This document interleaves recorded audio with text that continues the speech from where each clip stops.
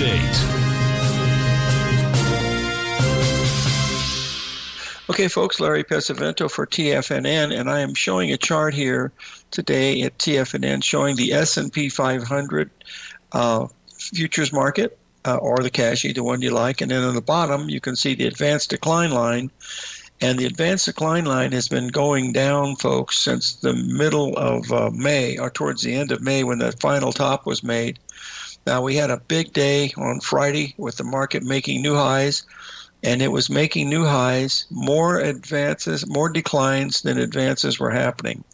That caused for a sell-off. But today, again, the NASDAQ is in control again. It's already made a 78% retracement of that move, but you can see it's still very, very strong. But this lower chart here is extremely bearish, folks. We see it in the Dow Jones, of course, and we see it in the Russell, but we do not see it in the NASDAQ nor in the S&P. That question is as of yet. We're also getting a little bit of a rally, about a $26 rally in gold today after dropping $100. And also a little bit of a rally in silver. The U.S. dollar, however, has continued to ratchet up higher and higher. That means that the price of the bonds has gone lower, as we sort of suspected was going to happen after the report came out. But what we have now is we've got a market that's reacting to just about, this is about 30 stocks, folks. We've got about 7 mega stocks in that NASDAQ that make it go up.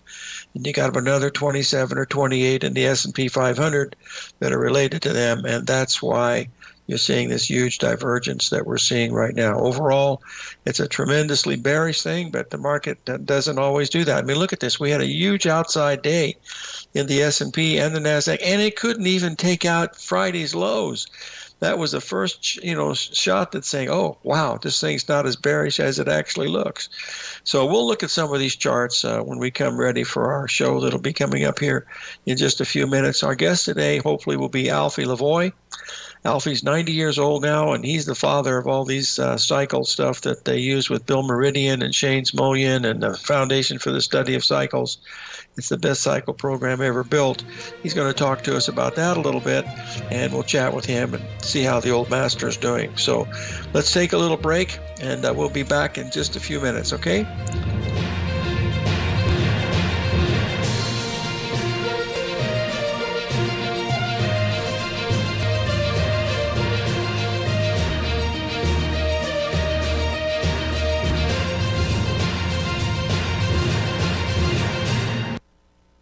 In the world of